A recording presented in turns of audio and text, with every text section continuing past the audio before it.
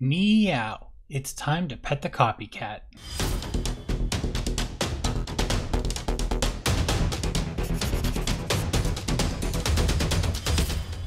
In this video, I'm going to be painting from a reference, which means I'm going to have to get values, tones, and colors as closely as I can to the original work. The model I'll be painting today is a captain of the Duchies of Vinci from one-page rules. The reason I'm picking this model is because while I was in the Discord, someone had posted the concept art used for them, and I knew I just had to do that color scheme. It has a dark armor with maroon and violet leathers, as well as touches of white asymmetrically around the model. Now at first I primed this guy in a light gray primer. This is kind of the usual primer I use for general everyday application. But in the end the armor will turn out pretty dark, so I think it's just going to be easier to start with that dark color instead. So using some water, thinner, and mostly black with a touch of white in my airbrush, I give him a good base layer. Because I used a matte primer beforehand, the mixture can actually go on quite thin, and I don't have to worry about beading like you get with some can primers, which are satin or semi-gloss. While I think those will protect your model more, I do find them hard to paint over. When I'm getting towards the end of a model, I tend to become struck with what I call paintingus lethargium, which means I get lazy with the last few colors. Usually by that time my palette is drying up, my paints are over thinned, and I just want to finish the model, but I don't want to restart all my setup. Because I tend to leave weapons for last, they sometimes turn out to be the worst part of the models. So because I want to show how I do wood on these well, that's where I'm going to start. Also because they're not part of the reference. Starting with a base coat of a medium shade brown, not too dark or too light. Adding some yellow ochre and some white to my brown, I get the finest brush I have. Because these models are pretty tiny and flat, I'm going to be painting in my own wood grain. I find the best way to get yourself started with wood grain and not making it just straight lines is to paint a wood knot first. A diamond shape oval with a line in the center should do, then follow the lines to the edges. Now it's just a simple task of painting the other lines parallel until you reach an edge. The other key is to make sure every corner is filled. Even if it looks like I've run out of space for a line, I'll add curved ones or just dots to fill in that space. If parts are hard to reach and do any curving, like the part next to the helm here, just some straight lines will do. If you're not sure about your skill to be able to do this, then just highlight the edges. Since the grain's not on the model itself, no one's going to miss it if it's not there. It's just something extra I like to do. I also highlight these grain lines towards the center a bit brighter, as a wash of sorts is going over top this, so they need to be visible through it. For the wash, it's actually going to be an ink. To me, if you're trying to have a lacquered wood effect, then the best thing to use is something equivalent to a lacquer, though I do mix it with some medium to have it go on in a smooth layer, covering the whole flat surface but pulling it back towards the valleys where I want it to pool. And this is going to be a multi-coat situation. After it dried the first time, I do the same again, but with a bit of black in the mix and only focusing on the valleys. Time to move on to the armor. So in the reference, the metal was actually pretty dark, barely hitting a 50% gray by my eye. So I'm starting with only a bit brighter than my base coat and painting it everywhere except the very deepest of recesses. I'll focus on the chest plate for this video, since it's the best viewing angle. Now one of my other painting faults is I never mix up enough paint for what I need. So I'm going to fix that first and make a large mix of this black. Then just adding some white, I'm going to follow the light as we see it in the reference. So this time the light's coming from over his left shoulder it looks like. So I split the armor in half and pull the lighter gray up towards the pointed edge in the middle, then stop. Now we've got a direct contrast between the light side and the dark side of the armor. Though the other side does still catch some light, so I'm going to outline it against the edges. Adding a bit more white, I do the same thing again, this time keeping the paint pretty light. A good way to do that with a wet palette is to drag the paint over the palette multiple times over and over. It draws moisture out into the paint in your bristles, makes sure it's evenly thinned, and drags out any dry paint that may have ended up in the mix. Now I feel like I jumped up a bit too much in brightness with this, but I go with it for now. Drawing the thin paint with my brush to those edges I laid in with the layer before. You can really see the contrast now, but I only want to go up to a 50% gray in the end, so I've got to tone this down a bit. To tone it down, I do a small mix of the lighter highlight and the shade I used previously, thinning it down again. Then I find the point where the light meets the dark and stipple in between, making sure I only ever lift my brush on the very center line between those contrasts. So as the last step, we want to do some highlighting on the very most tips.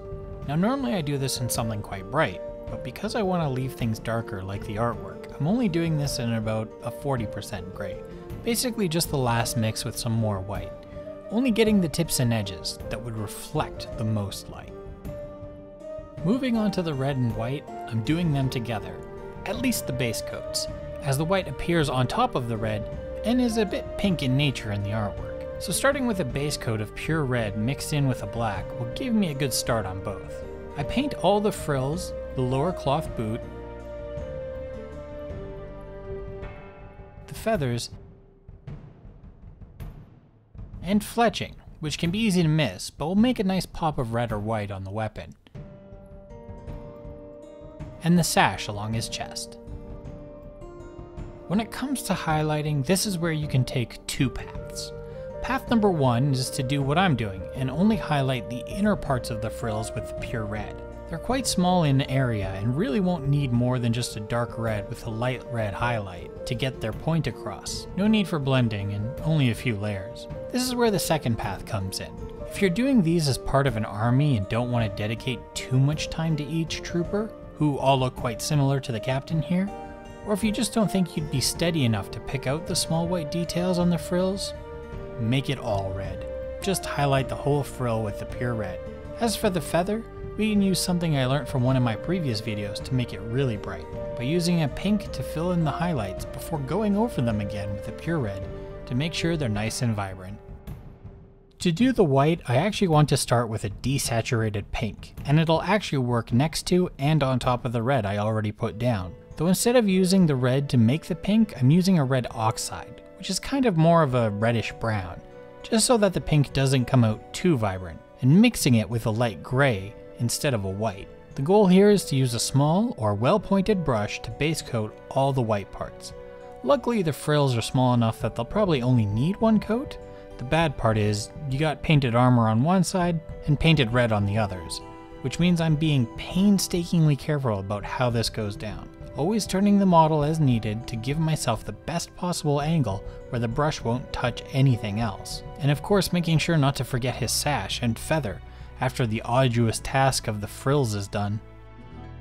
Luckily everything for the white from here on out gets easier. I'll be doing 2 layered highlights, starting with a white with only a bit of the pink in it, which means the previous pink layer was actually the shade. This is easier because I don't have to paint anything connected to anything else, just pulling the thinned off-white to the edges where the frills are sharpest. For the cloth parts, I just follow the folds and paint lines along them.